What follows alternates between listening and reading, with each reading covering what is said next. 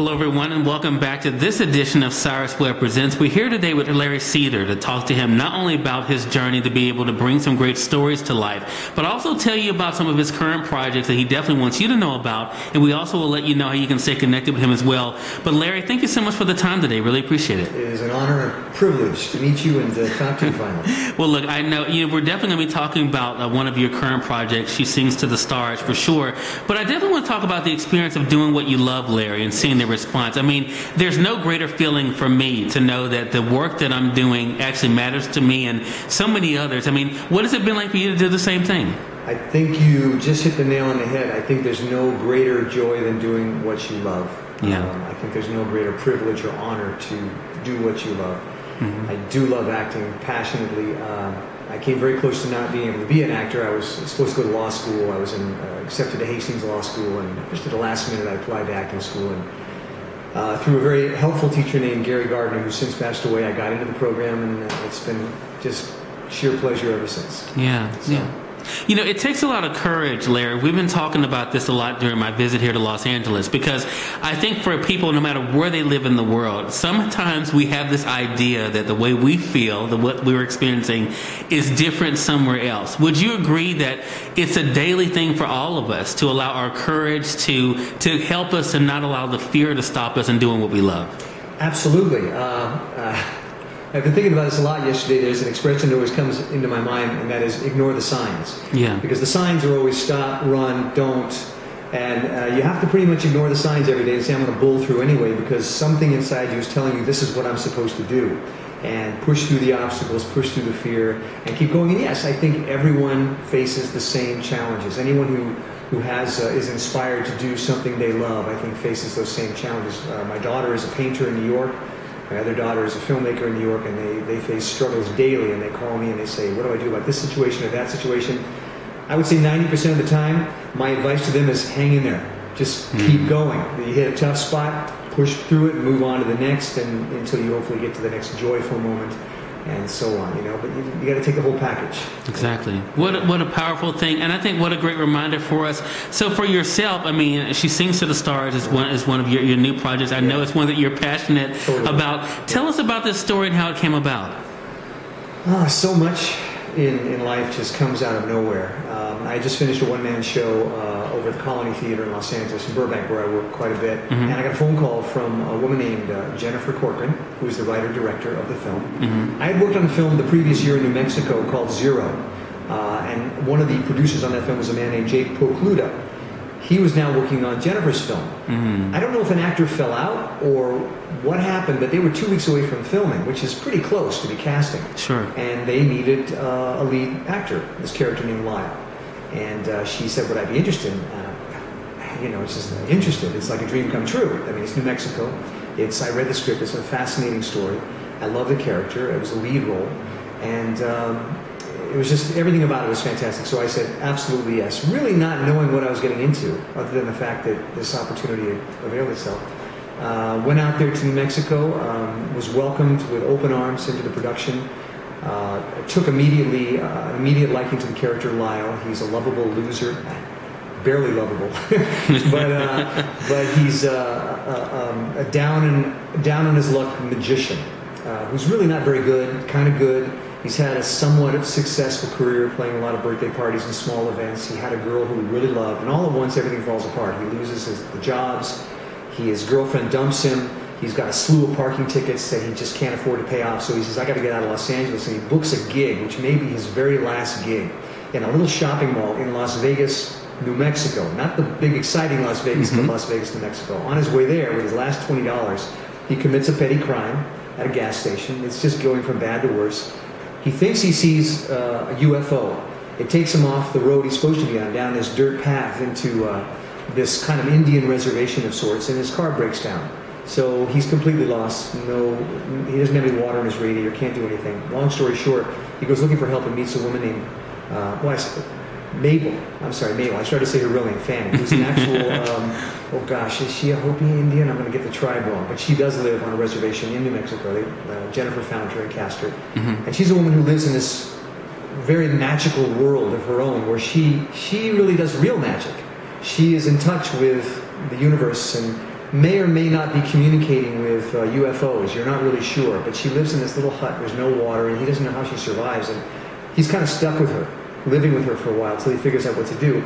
In comes her grandson, who's bringing her water, who it turns out is the gentleman I committed the crime against about 2 miles back. Wow. So we're in this little pressure cooker of a situation. He thinks I'm a crook.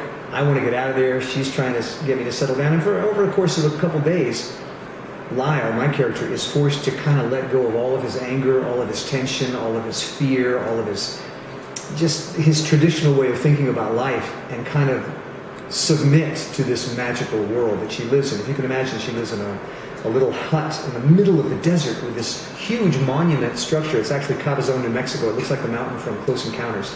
Wow. She lives at the foot of this thing. And at night she goes out and sings to the stars. She sits at night and sings, and he watches her and he doesn't know what she's doing. But over the course of a day or so, a lot of things happen which force everyone's perspectives to change. And in particular, Lyle, he's forced to kind of give up his way of thinking, a citified way, I think, and I would say he's in a hurry, he's anxious, he's angry, he distrusts, and all that he has to let go of that and give into this magical world. And she shows him magic and restores his faith in magic and allows him to kind of continue on with his life in a whole new light, a whole new vein. And it's a beautiful story. I think it's a metaphor for humanity, people in general, how we get caught up in certain structures, certain ways of looking at life, certain ways, rigid ways of dealing with people and ideas and emotions, and we just can't let go of them. And then suddenly life will force you to let go, force you to see things a different way. And it's scary because you have to let go of the things you're comfortable with, the ways you do things. But then you see a whole other side to the universe, and in doing so you see that there's so much more, and there actually is hope and possibility and potentials that you were never even aware of. So it's a great resolution, but like most things in life, he has to go through hell to get there. He's not happy. It's so interesting in hearing you talk about it. You can tell the excitement you have for the role. Yeah. Do you think because it is so much of how all of us are in life, Larry? Oh, absolutely. I think Jennifer, who has a long, lengthy resume of experience working in the theater, she has a great dramatic sensibility. She structured this piece very much with humanity's, kind of human nature in mind. She understands that. And when we'd be in a scene and I was confused as to how to play it, she would very quickly say, oh, well, that's this. And I go, oh, of course, I see where that's coming from. She understands human nature, and she understood what was in play in this story, the three forces. I mean, Mabel, the Indian woman's grandson, is also very angry. We're two angry men. He for his reasons and I for mine. And we're at war with each other, and we're at war with our circumstances, both of us. We're coming from different places. And she, in her really quiet, still, patient way, guides us into a kind of inner peace, which neither of us has ever had. Wow. And it's just a beautiful story. I so related to it because living in Los Angeles, any big city, you have your share of angst, your share of frustrations.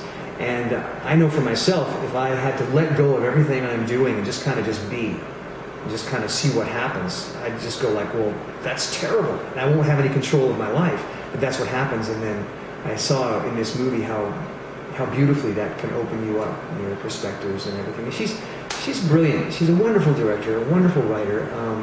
With her brother Jonathan, they're planning on a series of films, kind of based upon women's issues. In particular, this film is about Fanny and her strength as a woman and how she guides us somewhat lost men to a more open vision. And I think her next two films will also be of a similar theme.